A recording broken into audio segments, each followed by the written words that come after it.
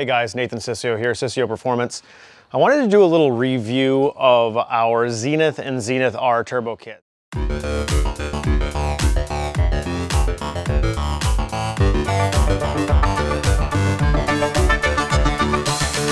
This is something that we've had out for a long time, and it was an interesting kind of reveal because when we first kind of brought it out, there wasn't the supply to actually produce enough of them to sell to anybody else. So I didn't really announce it publicly very loudly, other than the fact that we were kind of stating that they were on our cars and going to the drag strip and our customers' cars. So, so they got kind of soft released and then not really released, and there was just never any extreme details about them. So I wanted to just kind of do a little video and tell you a few things that I think are extremely special about this particular kit that just kind of set it head and shoulders above the rest. So I'll throw some stats at you here in a minute, but I'm going to just walk you through the kit a little bit prior to that. If you don't know, our Xenith and our Xenith R, they're both the same kit, housing the same physical size of turbo. One turbo, the Xenith, is a 58 millimeter kit, which is class legal in the 58 millimeter stuff. I don't say class legal like it's a cheater turbo, but it's class legal in the 58 millimeter stuff. It's just not as prevalent anymore, the 58 millimeter stuff, as it used to be.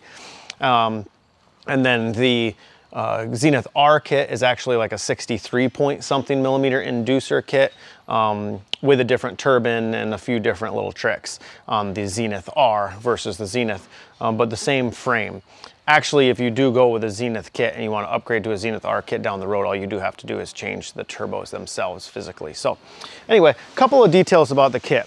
Number one is they are optional with external, they have external wastegates, but they're optional either with recirculating dumps or with atmospheric dumps. You probably know the difference between those two. One obviously gives you a little bit less exhaust into the exhaust system and a little bit louder sound when you open the throttle wide open and the boost kicks in. So they all come standard with 3.5 inch down pipes. They're optional with 3.5 inch V-bands or 3.5 inch 2-bolt or a neck down to 3-inch 2-bolt. They all come standard with also 3.5 inch inlets to get the air into the actual turbocharger itself. It is recommended to go with a 3.5 inch intake if you're going to do our kit. They also come, this is another kind of, I'd say a point that I'm proud of, is all hardline kits. Like, this is all hardline. Like oil drain, coolant lines, and your oil feed is all physical hardline. And it's all built in the United States, and it is rugged. And it fits flawlessly. It just lays on, bolts up, and fits absolutely perfectly. Makes it so you're never gonna get something that's laying against a manifold. You're never gonna get something that changes position based on, at the torque of the engine or whatever that may be. They're really, really, really nice. We spent a lot of time perfecting those. So they do retain the factory turbo outlet. So you do not need an aftermarket turbo outlet. That ensures the fitment here, as well as your fitment to your lower intercooler pipe. They feature a fully molded outlet to the compressor cover. So a lot of these compressor covers in these kits, they are just your standard compressor cover that come with your Garrett or your Precision or whatever it may be. And then the company that sells the kit welds the elbow onto it. I'm not saying anything bad about that, but we've done it before in some of our other turbo kits, but it's just another failure point. It's a weld right at the base of this turbo outlet right here. There's a possibility for there being pinholes in the casting, any type of leaking or anything like that.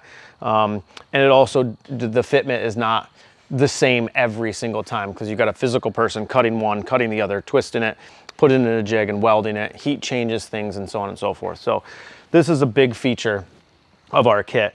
Every single one of them is the same. Aerodynamically for the air inside of the turbocharger, it's also better. I'm not gonna say that's some big, huge thing at this power level, but I haven't seen any type of actual performance gains that are quantifiable but these do perform extremely well and they fit perfectly every single time. So if you're buying it for your shop to install, they're not gonna have to fight this kit. They literally just, I don't wanna say they fall on, but they fit very well. Obviously you have your tile hot side as well that works with the full turbocharger. These are different from the Xenith to the Xenith R, the size of the physical hot side. The Xenith R is a slightly larger turbine hot side here, as well as a slightly different turbine wheel, but that's here nor there. Okay, so then we come down to one of the main key points to this kit, which kind of is, we'll call it the root, like what positions the entire kit, which is the manifold.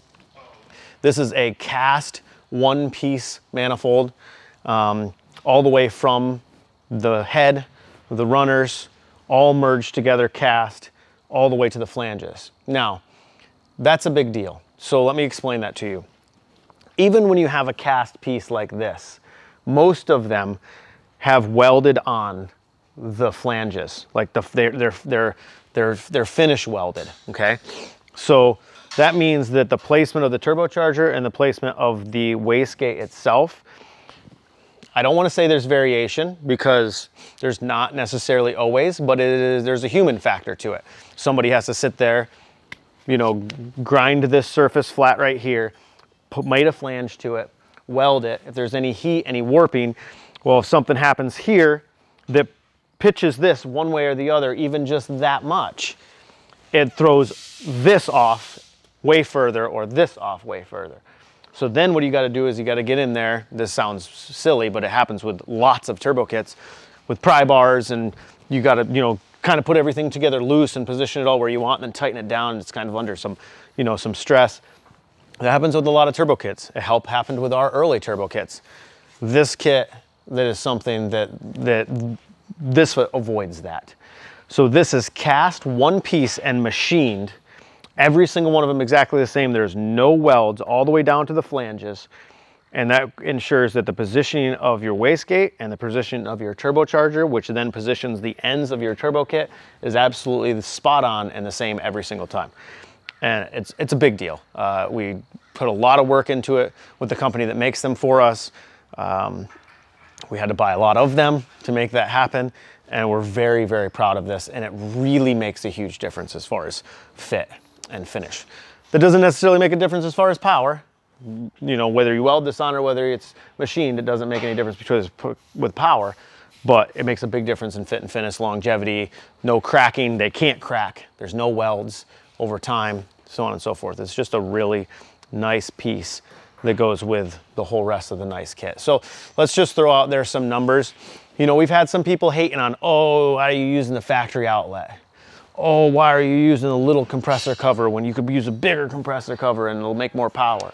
Yeah, well, maybe it'll make a little bit more power.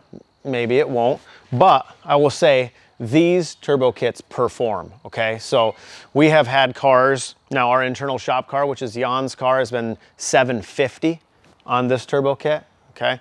You may say, oh, that's a shop car. They probably have some other stuff done to it, and maybe we do, but no, we don't actually. We have customer car, Tony's car, we'll give, for instance, a full weight. The guy drives it. I mean, there's nothing crazy about this car. Has been 768 on this turbo kit at 189 miles an hour. If Tony's listening to this and it's 188 miles an hour, I'm sorry, but I think it's 189. We'll call it 188. So this is your turbo kit that you got by, you put on your car. It can very easily make a beautiful 12, 13, 1400 horsepower graph, but I don't feel the necessity to make some crazy outlet, to do some crazy different cover that's got a welded on deal when I can go almost 190 mile an hour on this turbo kit. I mean, I don't know what else you could ask for when it comes to just a nice, concise, perfectly installable, clears the framework perfectly style turbo kit. The FedEx guy is coming in and I think that's probably causing some, that's okay. We're just gonna keep going. So anyway, some 60 to 130 times. Jan on the street has been 267 on the street, okay? 239 on the track, 60 to 130, okay? Tony 2.4 something on the track, and I don't know, 270 or 280 on the street. I use these two because these are two guys that they go race with us all the time. But these kits continue to perform over and over and over again. If you've got a well set up car with a nicely built engine with good cams and good heads, the car is gonna go, you know, in the twos on the street. That's fast. That's really, really fast for a kit of this kind of like level, that 60 something millimeter kit. So we're very proud of that. And then if you want to crank the thing up and give it all of it, the thing will go well into the sevens at well over 185 miles an hour, which again, we're proud of. So that's probably about all I wanted to kind of give you guys a insight on all the little details about the kit. Again, I'm happy, very proud of this kit. Something that, I came to my media guy, Henry, I was like, I really want to do a video on this motor before it goes in, because a lot of people don't understand all the love and all the stuff and all the phone calls and, oh man, can we change this and can we change that? Can we make that a little better and that a little better? That's happened over the last couple of years with our turbo kits. And I just wanted to share it with everybody. So if anybody's got any questions, feel free to ask. We do have these kits in stock. The shameless sales pitch, I do believe that they are priced more competitively than most of the other companies on the market right now. And they don't have a welded manifold. They don't have, you know, different things that can, you know, cause, you know, not only issues down the road as far as reliability, but also fitment issues. Not that everybody's has that. I'm not trying to hate on anybody. I'm just very proud of the product here. So anyway, if you guys got any questions, let us know. If you want some more videos like this, then I guess comment in some click thing somewhere. I don't know, somewhere. And there it is. All right, appreciate y'all, and hope everybody had a great Thanksgiving and happy holidays.